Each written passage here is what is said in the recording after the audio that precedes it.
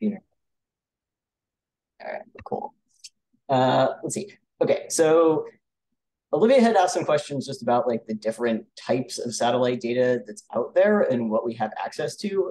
So I thought I would talk briefly about that like beforehand, and then I will spend most of the time going over EO browser, which is this like online platform for viewing most of the public like optical satellite imagery that's out there, and which is I think the nicest thing available if you're just like, I want to browse a random area of a random continent and like see how this thing changed through time, which is probably what most of you guys are doing.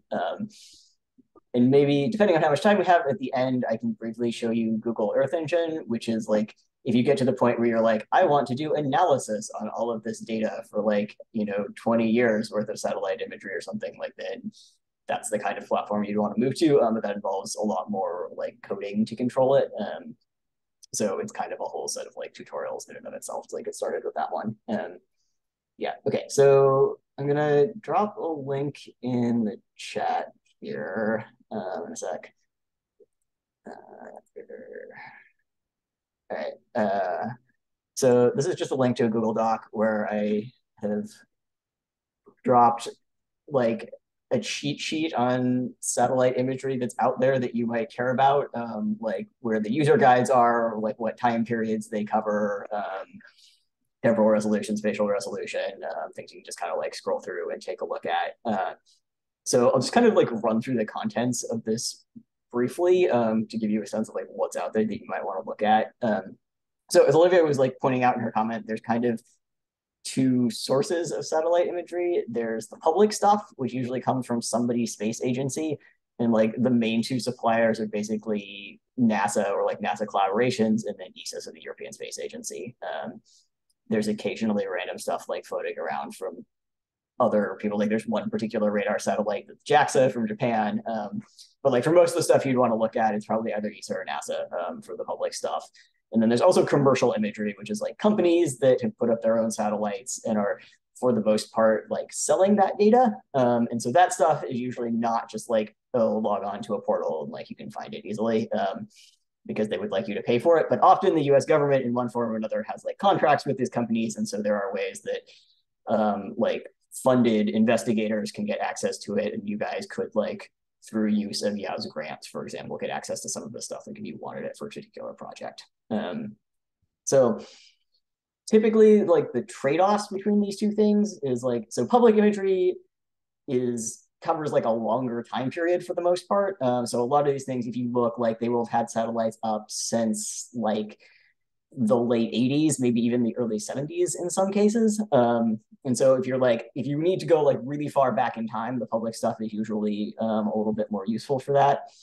I would say the price on the public is it's generally the resolutions aren't as good as what you get with the commercial stuff. So typically like with this, they're focused on like, we want a really reliable satellite that covers as much of the Earth as possible at sort of reasonable revisit rates. And you tend to like lose some resolution on that. So the stuff that's like worth knowing about out there right now, if you're looking for typical like multispectral optical imagery, so this is like the stuff that looks like a camera on a satellite, right? Like kind of typical like true color imagery. There are other bands in there, but probably what you're looking at is just like the pictures. The nicest stuff that's out there right now is going to be the Sentinel-2 stuff from ESA. So that's about 10-meter resolution. You get, I think in principle, anywhere between like 3 to 10-day repeats, depending exactly where on the Earth you are. It's a little bit worse in Antarctica and a little bit better in Greenland. But it's not bad. So that's like the highest right now, like for optical imagery that you can get freely. That's kind of like highest resolution, highest repeat. The price is that they didn't launch those until late 2015, so you don't have like a really long record for it.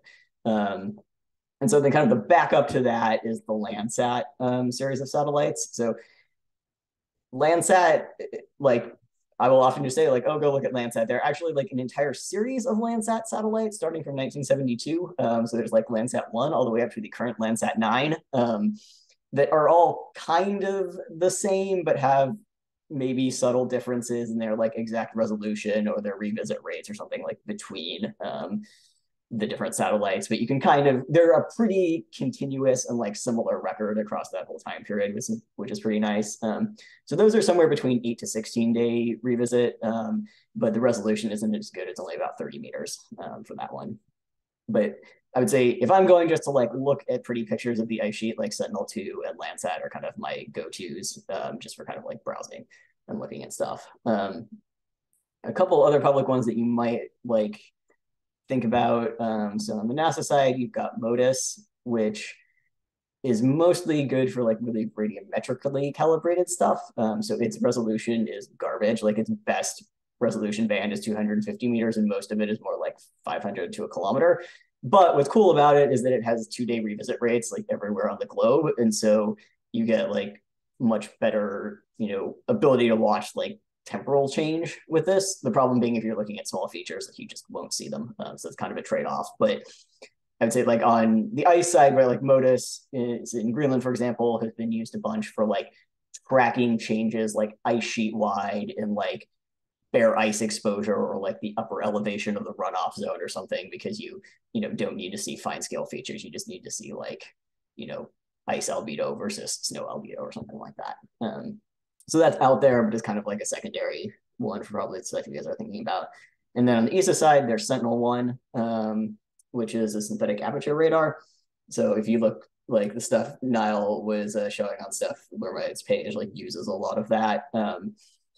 It's harder to interpret because it's a radar system, and so you kind of have to spend a little time like understanding radar to understand exactly what you're seeing in it sometimes. But like you do get sort of reasonable enough looking structures that if you kind of know something about glaciology, you can look at a picture and be like, okay, I see like this is a calving front, or like that round thing is a lake or something like that. So that one is kind of similar to Sentinel-2. It's all in the same series. So the data starts around 2014. Resolution's not as good. It's like 50 meters for that. But what is cool about this, right, is that it sees through clouds, and it doesn't care whether it's day or night. And so you'll see going through Sentinel-2, it'll be like, oh yeah, we have 5 day repeat, and in a month, 50% of that is completely cloud covered. So Sentinel-1 can be kind of a nice like gap filler if you're trying to like track a feature or something in between those. Yeah, so those are the big public ones you might care about. On the commercial side, which is like page 2 in this doc, there's either the Maxar stuff or there's the Planet Labs stuff. So Maxar these were kind of the like first folks in the game with like really high resolution commercial satellites. So these do resolutions that are anywhere from about 30 to 50 centimeters, depending on which generation satellite you have. So like when you can get this stuff, it's beautiful. You can see like half-meter fractures on the ice sheet, like tiny streams, right? Like it's super beautiful. Its coverage is incredibly spotty, both in time and in space. Like I think for Greenland, for like the areas I look at, like you might have stuff going back to like 2011-ish, and you might get like 5 random pictures of that area like over the course of the year, or you might get one. And they're usually late spring to summer, but occasionally be like, we only got 1 picture in October. Like that's useless. It snowed. So if you can get it, it's amazing. Coverage is kind of bad. The other thing with that one is that, so this is one digital, so they used to be digital globe, now Maxar. Maxar sells this. They also have massive contracts with like the US government on the intelligence side of the house. And so there's kind of this like backdoor contract where the Polar Geospatial Center distributes all of the Maxar stuff to like science researchers through coordination with the National Geospatial Intelligence Agency. And so the only way you get access to this stuff is if you are an investigator with a funded award from NASA Cryospheric Sciences Program or NSF Office of Polar Programs. And so you have to like give them the actual grant award number and then like tell them exactly what data you want, and they like process it and send it to you on an FTP server. But the good news is that like Yao does have grants, and so like you guys could get accounts with Yao's grant number approved to like get your own stuff, and they are not actually that picky. Like you have to give them an award number, but they're not really checking like what you use the data for. Like I've been getting data from PGC for like near surface stuff in Greenland on like a Greenland basal water grant that like Dusty's had open for like 8 years. Definitely have like published papers that are only barely about Greenland, like using that. So you have to have something like they need to be able to check a box for their due diligence, but it's not like, oh, if I don't have a grant on like this specific project, they're not that picky. You probably can't be like, oh, I have a grant in Antarctica, like send me Greenland data.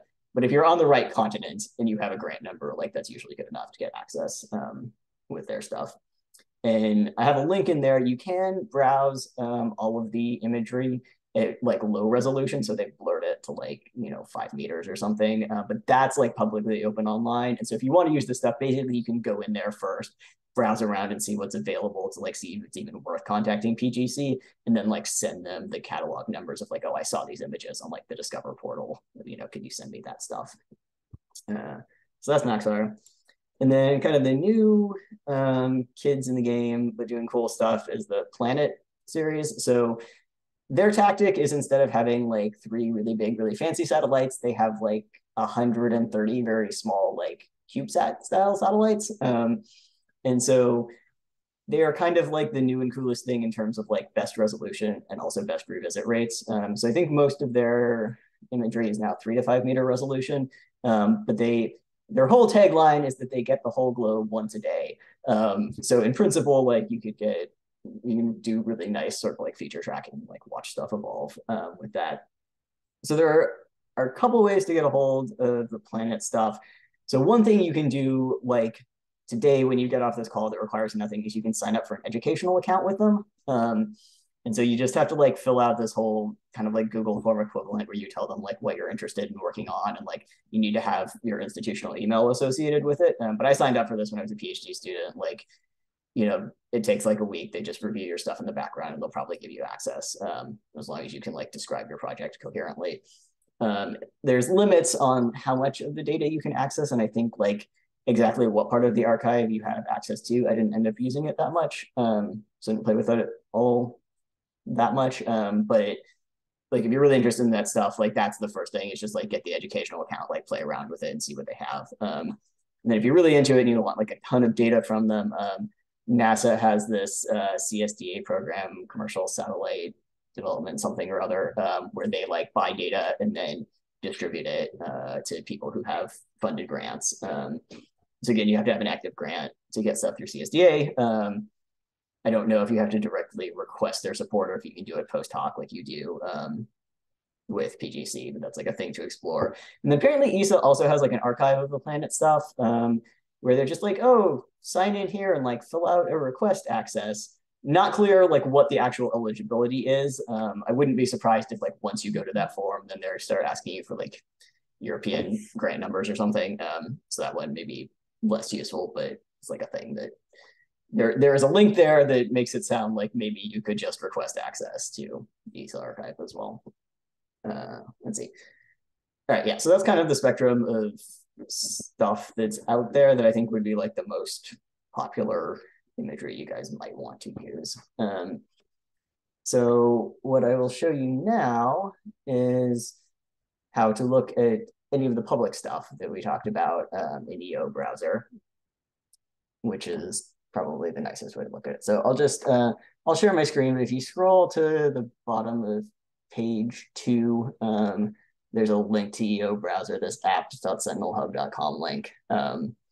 If you guys want to like follow along or look at it in your browsers while I'm screen sharing stuff. So, sharing this. All right, cool. Okay, so this is EO browser. You technically don't have to have an account or log in to use it, but some of the features only work if you're logged in. So I'm gonna log in here. If you don't have an account yet, if you click on login, it'll like give you an option to sign up for an account. You basically just have to give them your email address and your name, and like that's it. So pretty straightforward. So yeah, once you get logged in, I guess the main sort of components of this is that you've got like your map view of whatever area you're interested in. And then the big box on the left-hand side is where you do like all of your search parameters to try and find imagery. And then you've got all the little buttons on the right, which are for various like actions that you would want to do to the map for the most part. I guess the people who developed this must be in Italy because it always defaults to Rome when you start So you can zoom out and go to someplace you care about, like maybe Greenland.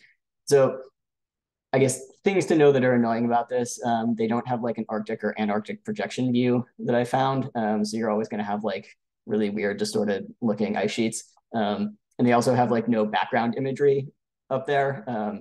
So it's very helpful if you're trying to like find stuff to have either a coordinate of the area that you want that you can zoom in on, or some kind of like KML file that like outlines the area of interest, so that you can just like auto zoom to those. So if you want to zoom to coordinates, you can just like type them in this go to place option and search it, and the map will zoom in on it. If you have in like AOI file, this little like this little polygon thing here will allow you to upload one. So I'm going to do that. AOI. And so then that'll like outline your area of interest on the map and like zoom to it automatically, which is nice. You can, I think, also like draw your own if you want. So so the way this thing like searches is that it's going to search for imagery that overlaps the view area on your screen. So like before you start searching for imagery, you want to zoom in on the area that you care about. Otherwise, it's going to like panic and try to load the whole globe or something, which is annoying. So once you do that, then you come over to the big left-hand side. And so you start with the Discover tab. And so this is where you set up telling it like what imagery you want to search for. So they have this whole list of data sources here. You can do more than one at a time, but you can see here, you've got the Sentinel-1, so this would be the radar stuff we talked about. If you click on the little question mark, it will tell you exactly like what the data is and some things about the data. And you forget all of this later. So they've got Sentinel-1, they've got Sentinel-2, 3 and 5 you won't care about. And then you've got the whole Landsat series. So from 1 all the way through 9. These have sort of various overlapping time periods, probably for most of the stuff we do, like sort of Landsat 7 or Landsat 8 and 9 would be the ones that you'd want to look at. You got MODIS and then some other stuff that's usually not that exciting. So we'll look at Sentinel-2 for now. So you just click on whatever you want to look at. You can turn on advanced search. Here it's got usually some options. So like in the case of the optical imagery, you can set how much cloud cover you want to allow in the images that you're searching for, just so you don't like waste time pulling up stuff that's massively cloud covered. So I'm going to like drop it down to like 50. So the main problem here, right, is that it calculates cloud cover based on like the whole swath of the image. So you don't want 100% cloud cover, but if you drop this down to like 0, if there's like one cloud and you like, 40 kilometers this thing's covered and you're covering and you're only interested in like one little area, it's also going to like throw that image out. So you don't want to drop cloud cover like down too far initially. Otherwise you may just not see anything or be like, we have no images available for you. Okay, Sentinel-2, the other two options you is between this like L1C and L2A data. These are just various like levels of processing and correction. For like just browsing the imagery, it doesn't matter. I almost always turn on L1C because that will expand the total catalog that you have. Because there might be images that they didn't process like to the L2A level yet that are around.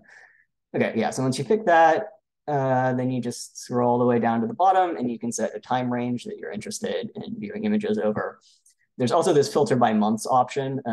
So like this one is useful if you're like, okay, I want data between say like 2010 and 2015, but I only want it in like the melt season. So like only show me, in Greenland data from like June, July, and August. So you can check that, or you can just set specific dates. So I'm just going to look at the melt season last summer. So this, because that's easy. So we'll set a 2-month period from beginning of July to end of August last summer. And then you click search. And it chugs around for a minute. Okay, and so then after you click search, it's going to come up with this incredibly massive list of images. And it's going to be very unclear what you should click on. The moral of the story is like it doesn't matter because you're going to be able to sort of sort through all of these images later in the interface. So you just pick one to like start visualizing. They also have the footprints. You can see sort of the overlapping footprints on the map. So to actually start seeing images on the map, you can either click visualize on one of these boxes on the left, or you can click on one of these footprints and then click an image to visualize. Yeah, and so then once you do that, you actually have imagery that you can see on your screen. So the first thing that I will say is that, okay, so now you should see like that this left box has gone from the Discover tab to the Visualize tab. So now we have some other tools. It will always default for Sentinel to just showing you the true color image. So this is just like a combination of the red, green, and blue bands, same as if it was like a camera. I would recommend that you always switch it to highlight optimized natural color, where they've actually done a bit of like processing and balancing between the bands so you get something that looks more like a good picture. Otherwise, especially in the ice sheets, Sentinel 2 tends to look really, really washed out in their like true color composite, and it's hard to see anything that's going on. So, all right. So we did that. I'm actually going to get rid of the AOI so we can see things. Yeah, so you should like now see something that looks, pretty much like what you'd expect for ice sheet imagery. We can see some lakes, see some streams, various stuff. You can pan around, and you're not stuck to the like initial AOI that you put in. So if you zoom in and out or you pan to like other parts, it will load in the imagery for those areas. All right.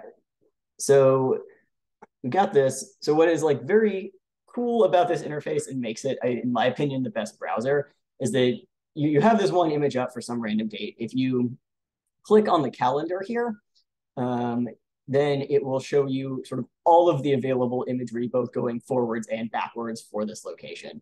So if one of the dates has a gray box around it, that means there's an image for that date, from that, and you can go, toggle between various months.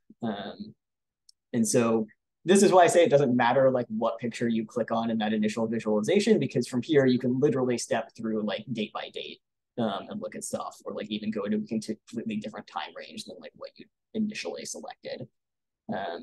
Yeah, if you want to do like a step date by date, the little arrows to the left and right of the calendar up here will do a day by day step through. So you can that, and you gotta like wait for a minute for it to load. So sometimes, like in this case, it said we had an image on the 27th, but it's only like part of our AOI, not everything we're interested in. So, maybe you've got to like go to a different date.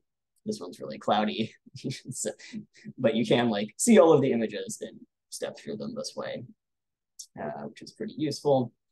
Yeah, so if you're just, I would say this is like the most useful functionality. If you're just like, I want to look at this random fjord and like browse through a month and see if I see icebergs moving or something like that. This is pretty useful. It's amazing, Riley. I'm so excited. This is my first time looking at my own ice melange. Yeah, very good. So let's see here. So other cool things you can do with this tool, like we'll zoom in on this lake, for example, you can do comparisons. So let's see here. Yeah, okay. So if you have an image, you're on like an image for a particular date and you want to do a comparison like between two dates, this little like double arrow thing, if you click that, it'll add it to your compare window. And then you want to pick like another date in here somewhere. Try to find one that's less cloudy. August was rough, apparently. Come on. Yeah, so this is why SAR is useful. Okay, there we go. It's a nice one. Okay, so you can add that to compare. So now if you go to the compare tab, you can basically do like it does a slider. So you can like go back and forth between the two, dates and like compare stuff. You can also, so there's a split, you can also do an opacity version where you like fade different versions of the image in and out. So this is kind of fun if you're trying to look at like feature evolution for something small. That. All right. Yeah, so that's like most of the like how you see pictures type of stuff. There are a bunch of tools over on the right that you can also use. So I showed you guys, you can upload an area of interest. You can also like click and draw some kind of polygon, for where you do your imagery searching here. So, they do squares or polygons. This is like a click to place a marker thing. So if you find a feature that's interesting, you can like, put a marker next to that. And then, for example, go back and like change the type of imagery that you're looking at and then be able to like zoom back in on it pretty easily. There's a ruler. So you can click on that and just do offhand like, okay, this lake is 3 kilometers long. It also does polygons, so you can get like estimates of area pretty quick with that as well. So there is a download button here when you're signed in. There are some oddities to downloading out of this system. So for starters, they give you three options. Basic download. Basic download is the equivalent of you just like screenshotting what you see like in your browser at that moment, except that like they have an interface for it instead of you doing the screenshotting.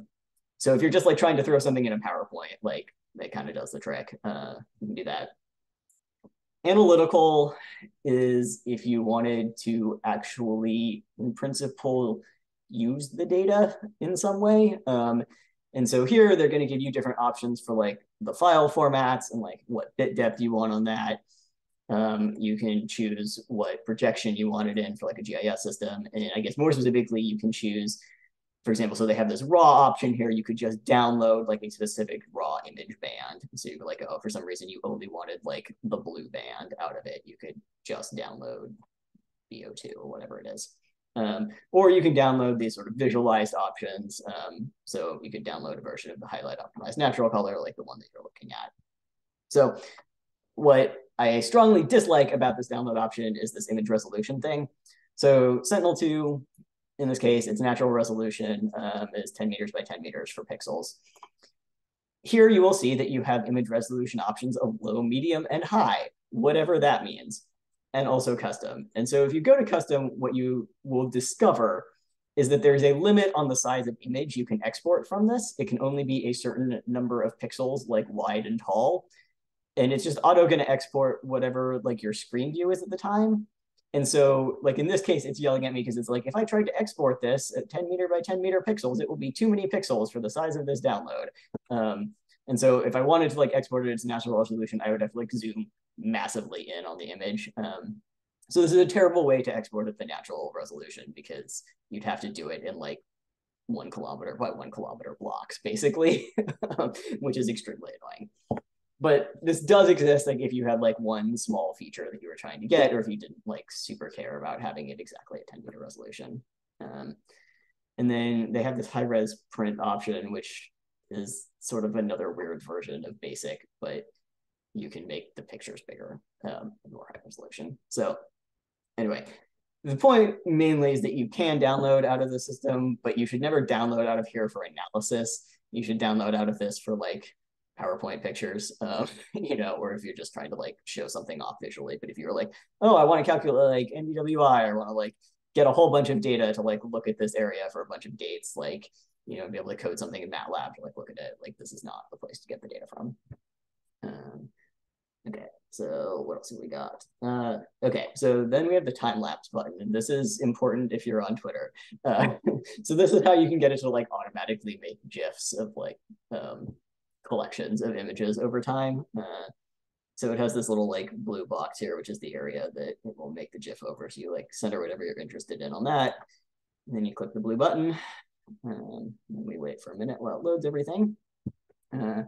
So then you can tell it like what set of dates you want it to include images in, like how many, what frequency of images you want. So do you know, if you put day, it'll take like every image that it can get up to a maximum of 1 image per day. You know, you could say maybe you only want like 1 a year or something. Set cloud coverage, tile coverage. So you could like drop down cloud cover and say like, okay, you know, throughout the images that are, you know, over 50%, but speed and FPS or whatever, whole bunch of exact settings for your GIF that you can do. But basically this will just, you know, run through all of the images in some kind of time lapse over the time period that you've set for it. And yeah, then you can hit download when you've got it set up the way you want, and you know, save it off somewhere, and you've got your nice GIF for your talk or for your Twitter or whatever else you want to do. Close that. Let's see here. Anything else? There's also a 3D button. I don't think it does anything on the ice sheets. Maybe if you have the DEM layer pulled up, it would like do a thing, but it just, I think if you click on it in this view, it just turns into a giant fuzzy white nothingness. So not super useful. And then, yeah, there's a histogram button. That only works if you have one of their like pre-calculated indices on. So like if, for example, you put on the normalized difference water index, which is supposed to highlight things that are wet, load that up. So things that are in blue are water. So that works pretty nicely. But the histogram view will then like tell you the distribution of pixel values like in the area that you're zoomed in on, which is, I guess, minorly useful, but usually not that interesting. Yeah. All right. So I think that is most of the capabilities of VO browser. I don't know. Is there anything else that you guys are like want to be able to do with searching for imagery that doesn't seem like it was covered with what I explained here, or anything that I was showing off that didn't make sense how it gets used? Um, where can we get the DM data? DMs. Okay. Couple of options. So there are some DEMs in here. So if you go back to search, there's the DEM option.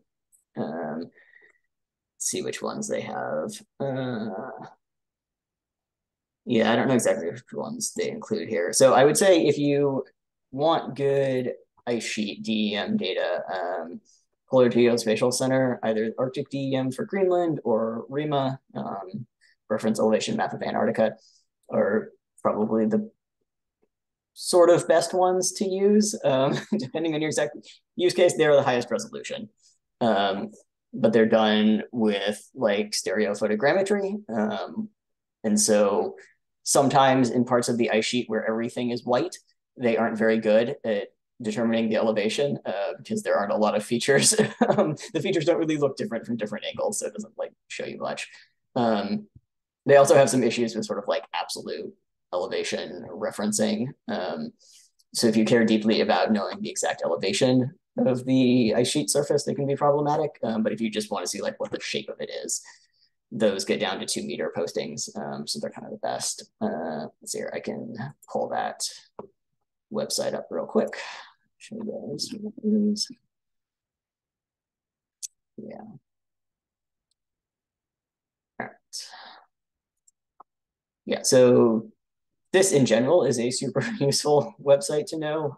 So Polar Geospatial Center, headquartered at the University of Minnesota, they have a whole bunch of stuff. So if you wanted, for example, to request the Maxar imagery, you could do that in here under their commercial satellite imagery page, but they also have elevation. And so there's kind of 2 data sets they make available for Greenland. You have Arctic DEM, and so it covers all of these areas in black. And let's see, that you should be able to just download pretty much directly from here. So yeah, if you scroll all the way down, usually what you want is the mosaic. So this is where they've taken images from a whole bunch of dates and combined them together into like complete coverage. And you can download that at various resolutions. So usually down to like, yeah, like the 1 kilometer and 500-meter DEMs, like you could download the whole ice sheet at once.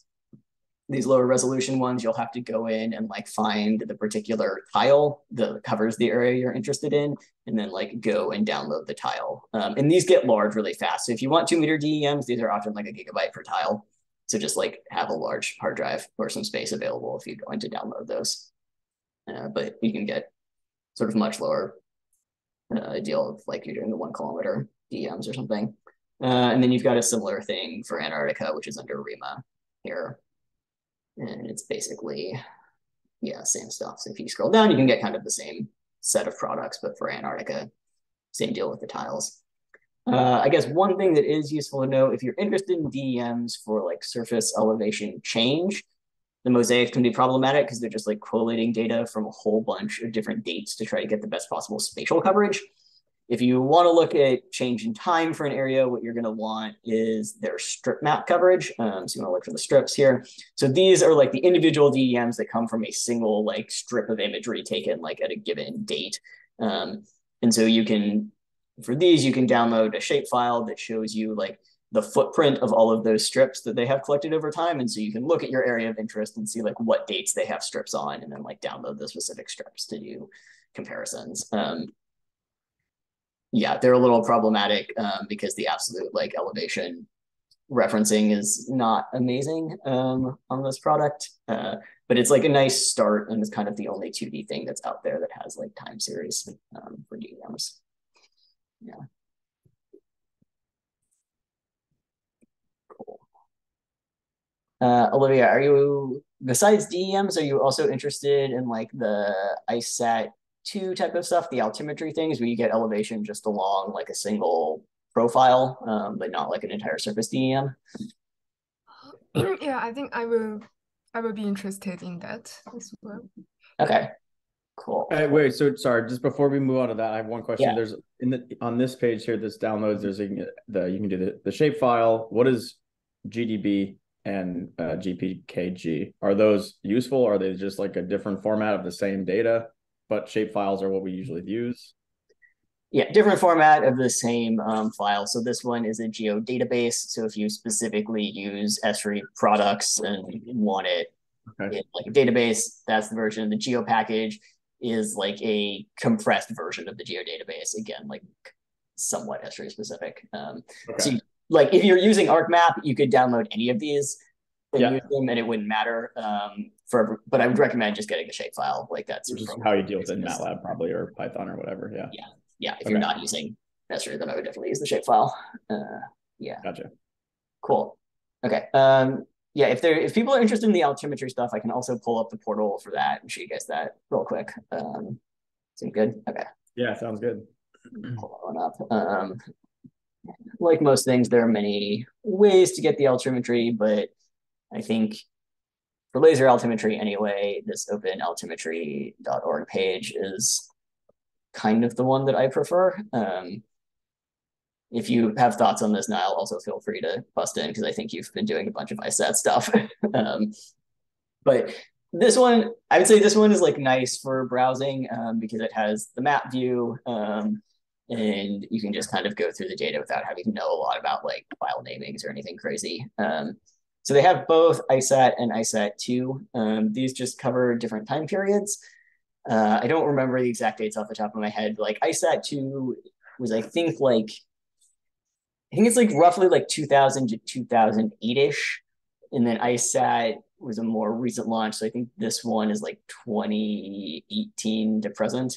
And then there's a gap in the middle. If you want that altimetry, then you need the Operation Icebridge data that was flown on aircraft. That is another data portal, which I can also send links to. And then that one's more annoying to use. But anyway, we can browse ISAT2 for the moment because that one has a little bit more data. Yeah, so with this, basically the idea is that altimetry, right, is only getting an elevation along like a line right underneath the satellite as it goes along. And so what you end up seeing in these views in the portal are like the satellite tracks that they make as they pass around the Earth. And so you can zoom in on a track and get like the profile from that track is the idea. This one, thankfully, because they do have, Arctic people on their design, has separate views for Arctic and Greenland projections, which is nice. So you can, do that. We'll do Greenland for the moment. Yeah, and so basically, if you zoom in on here, it doesn't initially give you a lot of tracks. So one of the things you probably want to do, besides waiting a minute, is switch it on the right side here to ATL06. So this is just like the standard terrain, like elevation profile product for land ice specifically. I think it tends to default to ATL08, which is like the land product for the tropics or like other lands that are not ice. So you probably want to be on ATL06. And then there is this big select a region button. So usually you want to use that to like select the set of tracks that you're interested in. And then you can kind of zoom in on that. So similar to what I showed you with EO browser, you can also drag and drop like KML or shape files on top of this. So that like if you're like, oh, I specifically want to track like over this lake or something, or like over this iceberg, you can like, outline it in some other tool and like drag that file in here so that you'll cut it down to like just the tracks that are in the area that you're interested in. Okay, and so then, yeah, on the left side, you've got some filters. this option to filter by beam. So this is because with the altimetry, they've got sort of multiple lasers that are looking at like offset locations underneath the track. So each of these single tracks actually has like 3 profiles associated with it. There's a middle one, a left one, and a right one, and each profile has like 2 versions, a strong beam and a weak beam. So that's how you get these 6 here. I would just leave them all on because it gets you better like coverage. You can filter by track if you happen to like know the specific track number you're looking for. I never do, but I guess if you were like if you knew that or like trying to get someone else's data where they had given you a track number, you can filter by that. You can also filter by dates. I also never do this because I never know what date like my area is going to have data in. So I think what's usually more useful is like once you select a region, then you can go in and like usually you can go in and like click on the tracks. And so when you click on one and successfully select it, it turns green and it will have these little dots, which are indications of like where there's photon returns associated with this track. So this one, for whatever reason, sucks. It must have been on like a super cloudy day or something, and there's like actually no data. But then here it will tell you what dates they actually have data on that track, and you can like filter by date here, which is much more useful. So you can like pick a different one. Okay, so like this date actually had all the data. So you can see here, even though like you have a single track, you actually have these 3 separate like profile coverages, which is a little bit confusing when you're trying to figure out like whether the track goes through the feature that you're interested in. So like if you pull it up, and you're like, oh, I want to know if it like goes over this lake, even if it doesn't look like it goes over the lake, just like click on the track and see where the left and right beams are, because then sometimes they're offset enough that you like got coverage on a thing. So once you have this up, you also get this little bar that says like view elevation profile, view signal photons. So if you click on this, it takes you out to another page. Let's see, yeah. Okay. Hopefully you guys can see the elevation profiles now that pop up for you. Okay, cool. Yeah, so this then gives you like a plot visualization of the elevation profile along that track in the region images that you'd selected. And so you can see here the different elevation profiles for each of those offset beams. So there's that. This is the HL06. You can scroll down and see like had they processed it under the other properties, what would it look like? It should be about the same. You probably just want to use this one anyway. You can also click on photon heights to look in a little bit more detail. So this is actually giving you like for the most part, like every photon that bounced back to the laser, instead of their like pre-processed, pre-filtered version of the surface elevation. And then you can like select which beam you're interested in looking at up there, and it'll pop up with those. What is nice about this though is if you go down to like the bottom of this line, there's this option to like download data as CSV or as subsetted HDF5. And so if like all you want is like, oh, I just want these like elevation profiles exactly as they are here, but for me to do my own analysis in MATLAB or something, you just click on this and you like get a CSV file that's got all of the data in it.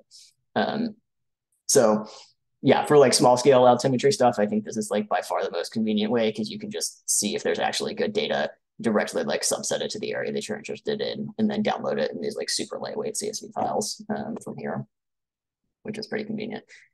If you legitimately just want like every track over an area over the entire time that it's flown or something, you might be better off downloading through National Snow and Ice Data Center, NSIDC, which is kind of like the back end place where all of the data lives and gets archived.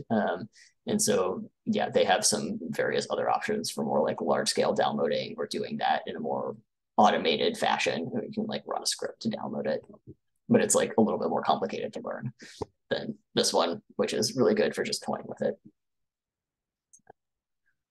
Cool. I would add real quick, if we go back to the last tab, not usually useful, but sometimes it can be if you're interested in really local, like transverse to the flight path. You can click like get API URL or the 3D viewer. So either is going to just open up like a 3D version of those tracks so you can kind of see them together. And if people are interested, I have a modified version of the API link, and it can use that when you give it the data that you download to just make this sort of a map in Python. Nice. That's pretty awesome. I've actually never used the 3D view before, but there you go. The margins of the Greenland ice sheet are pretty varied, actually. Yeah, it's been fun for some of the stuff I've looked at when thinking of like trying to get some estimate of like fracture extent. Like you can see it sort of move up or down as you get closer to the edges of it, and you're like, oh, cool, it's tapering off or whatever. Nice. That's cool. Yeah, let's open altimetry. I don't know. Other questions, other data sources we didn't talk about. After this, I can just post like a big link to the actual URLs for like PGC and open altimetry and stuff. If you didn't get a chance. Sweet. That's what I was just going to ask because I will forget the name, but I will remember. Yeah, sweet. Yeah, I'll add them to the end of the Google Doc and some other resources.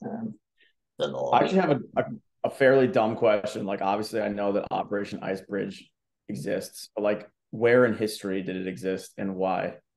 Okay, so it exists because of this gap between ICESat and ICESat-2. Hence why it's called Icebridge. So it exists mainly from 2009 to 2019, sort of plus or minus a year on the edges, depending on the particular instrument that you care about. But it's in that gap. And so if you want land ice altimetry between 2009 and roughly 2019, that is your only option. There is no satellite version of laser altimetry during that time. There are radar altimeters, there's other options there. But so there's that time period. And then if you want like airborne radar, it only exists during that time because we flew it as an extra thing on the planes, in addition to the sort of stated purpose, which was having this laser altimetry gap coverage. And then where would you get that? Okay, so there is the depends a little bit on what you want. The main portal that I would suggest for starters is this Operation Icebridge portal. I can show that real quick. It loads. Okay, it's only having a minorly bad day. Me too. All right. Yeah, so it's not even there. Keep NSIDC has been like changing everything. This is not the portal that I wanted. Hang on.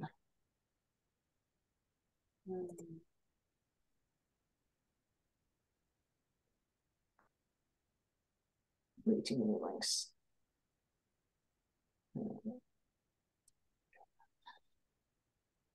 There we go. All right. So this is the one with the map, which is what I wanted. So this is like very similar to kind of everything that I've been showing you today, where there's a map, there's a whole bunch of tracks from data. You can sort the data like by time or by instrument or by spatial location, like download stuff. Yeah, so this is in Antarctica. They've also, if you switch it to north, then you get the Greenland view. Yeah, probably the most confusing thing about this one is just that there are like a ton of different instruments that were flown on all of the OIV flights. And so you usually want to subset sort of not only by like date and by location, but also by the instrument that you're looking at here. If you know what instrument you want, the easiest way to do that is just do like a free text keyword search. It's like, I want, ATM, for example, that's the laser one, and then it'll only give you the ATM data. But sort of, yeah, similarly here, the tracks show up, you subset to a specific area, you can do a temporal filter, and then this one is having a bad day today, but usually you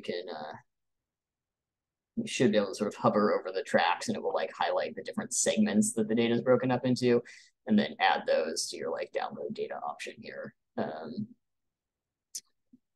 Yeah, so this one is decent. This is usually what I use for the ATM data, so for the laser altimetry from Icebridge.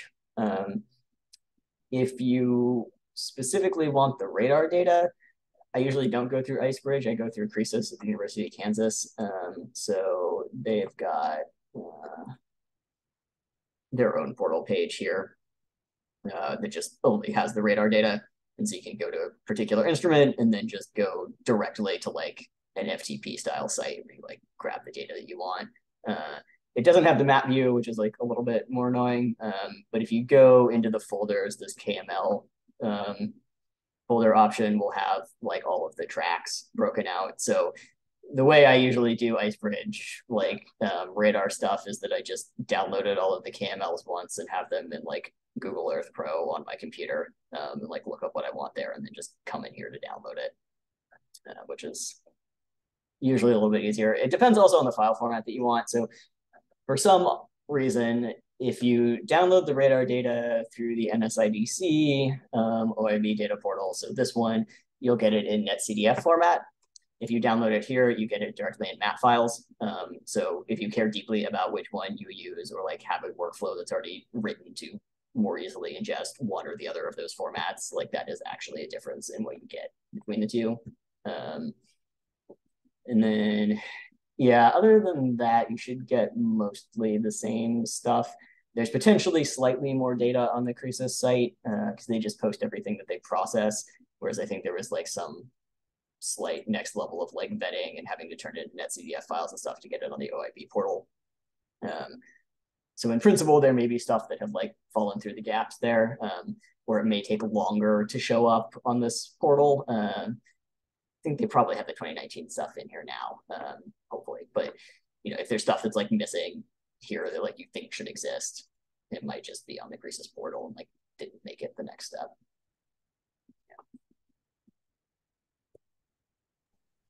Can we go through how to use the Google engine? So I haven't used Google engine before, and I saw y'all sent some codes in the group chat. Yeah.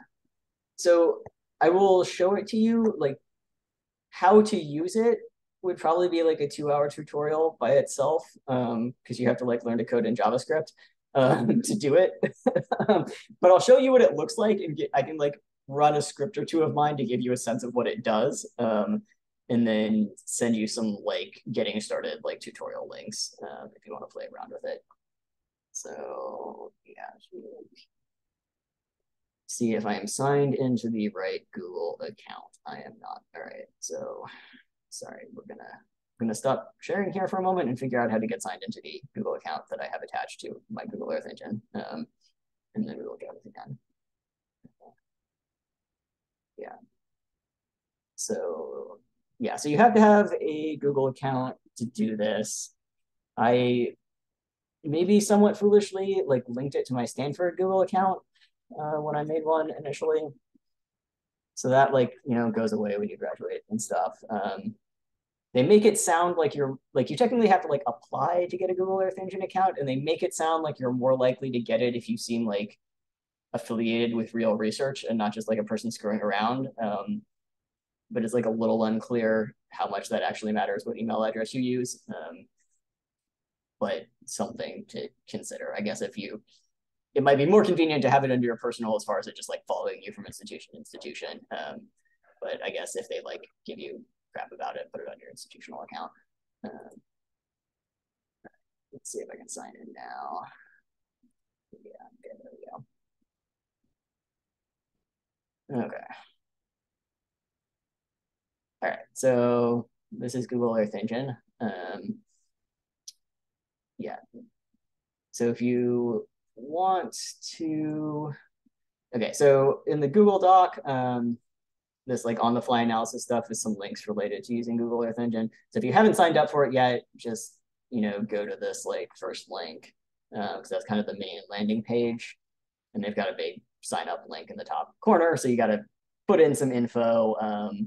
They like ask you what you're going to use it for. And I think it technically undergoes like some review process in the back end. So I can't remember exactly how long it took me to get an account, but it might be a like 24-hour process kind of thing.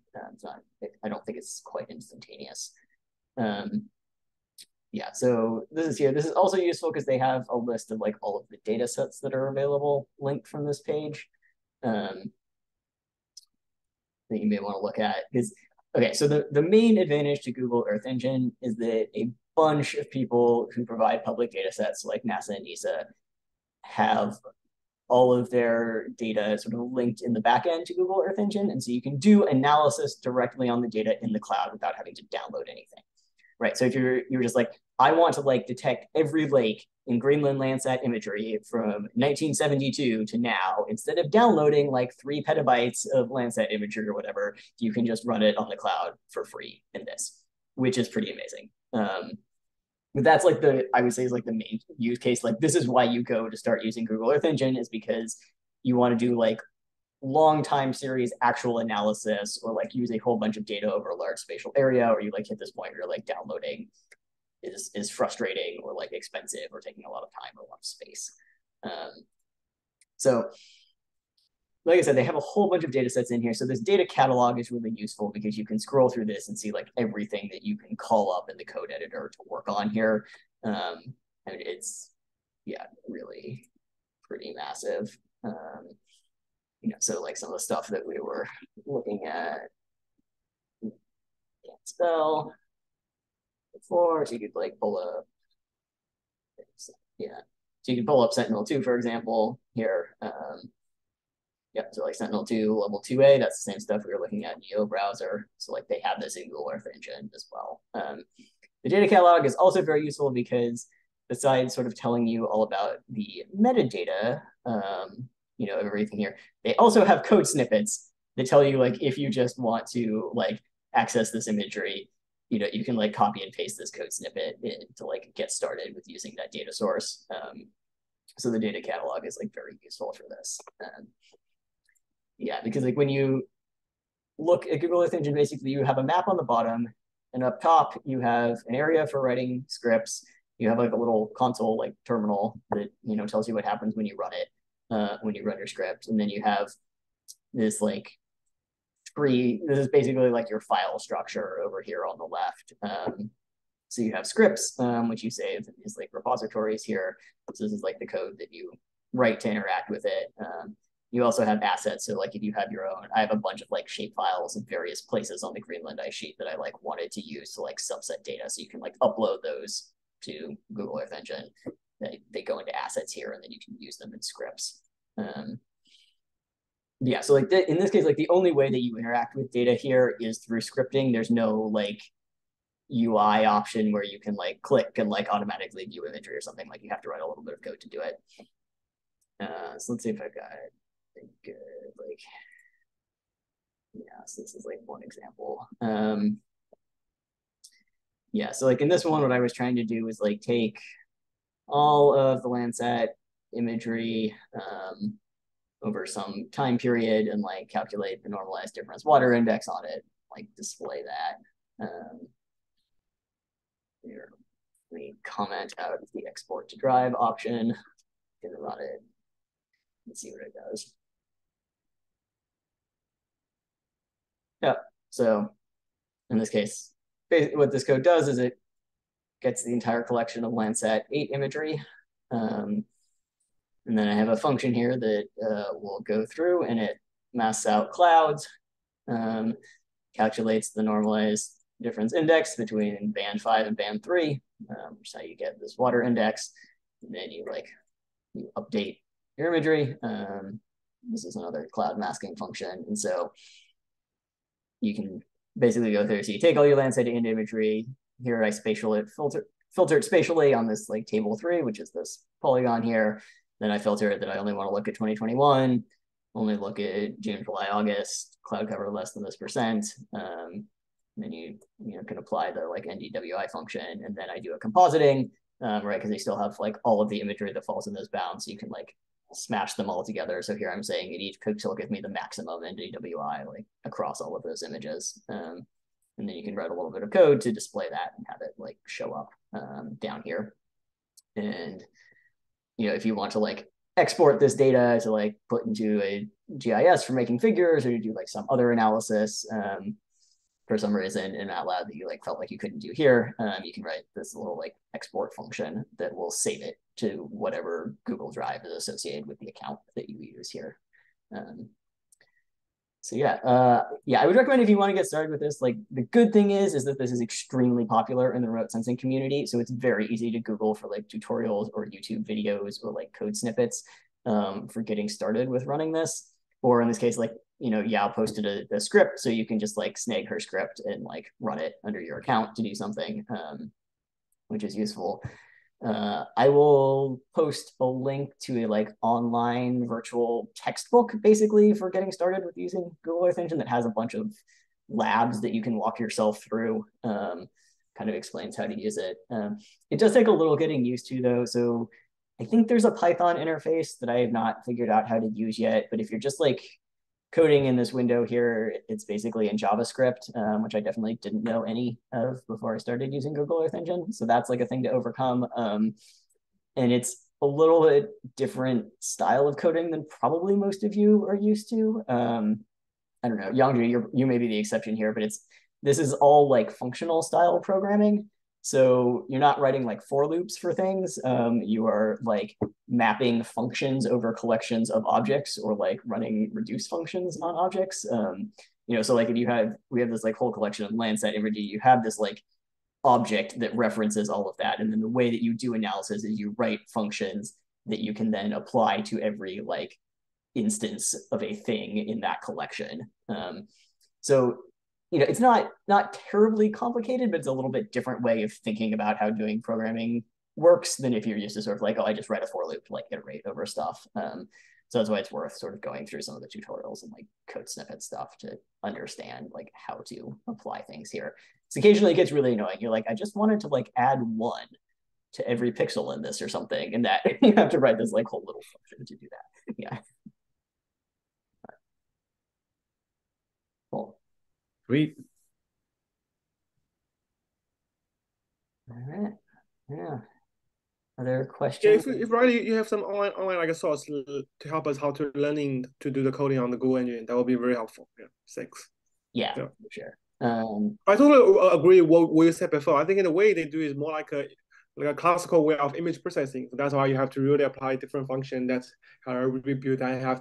They have based on the particular data set they have. You have to do a lot of like filtering or kind of like organizing of the data in order to getting the one that you want. Yeah, exactly. Functional programming is really well suited to this sort of thing, which is why it's implemented that way. But yeah, I think if you're more of like a MATLAB coder, then it might not be a element like you've seen a lot of before. Yeah, so I've got a link to this here in the Google Doc. There's this really awesome webpage, Cloud-Based Remote Sensing with Google Earth Engine, which is basically, it's written kind of like a textbook, but it's like all online. It has these like video chapter summary things. It's got a whole bunch of these like, yes, it's got the videos. It's got all of these little like training tutorial like labs that you can like walk yourself through. So I think, yeah, this is like, if you want to get into it seriously, like working your way through this, at least like as far as you find interesting, is a very nice way to get started. And I guess like this will get you started the right way, in the sense of like you will actually learn how it is doing things. The alternate way is to like Google Indian YouTubers and like get their code snippets from their tutorial page, which if you just need to get something done will also do the trick. But you may learn less about the fundamentals. Yeah. But there are like, yeah, it's very easy to Google just like, how do I do this thing in Google Earth Engine? And there will be like 16 people's like, Stack Exchange page or something with like code snippets for it, which is really nice. They also have pretty good documentation. I'll find the link for that and drop it in the Google Doc as well. I can't remember off the top of my head. But their documentation sort of not only lays out what the functions does, but usually has like examples of how the functions are used and some like little tutorial examples like in the documentation. If you don't want to go through the whole book, you could sort of start with those. It's like very basic rundown of how to get started with it. But yeah, it's not too bad. I think like I figured out how to do like basic stuff in this in like a week from not having used it before. So. Yeah, I think as long as they give examples, so we can just try to mimic all the function used and just trying to, as long as we see more examples, so we should be familiar, or at least do some basic stuff that we want to do. Yeah, there's a lot of examples out there, and I'll find the link for the documentation because that's got some good ones for like the simple stuff that everybody wants to do. Yeah. Cool. All right. Everyone happy? Have lots of exciting. Yeah, Oh, thank you thanks so a much lot. for doing this. Very informative. Yeah, this is great. And that cheat sheet will be super, super helpful Yeah. that you pull together. Cool. I will Thank just you very add much. some more links to that for the stuff that we talked about. Sweet. Cool. Thank you so much, Professor Culberg. Right. Mhm. Yeah. All right. Cool. Sweet. Thanks a lot. Right. Yeah. Have Yeah, fun. thank you. Post Thank you cool so much. GIFs on Slack. Oh, and I really like the what you might the logo with the modified color with the red perception. That's nice. Nice. Cool. Sweet. Yeah. All right. Perfect.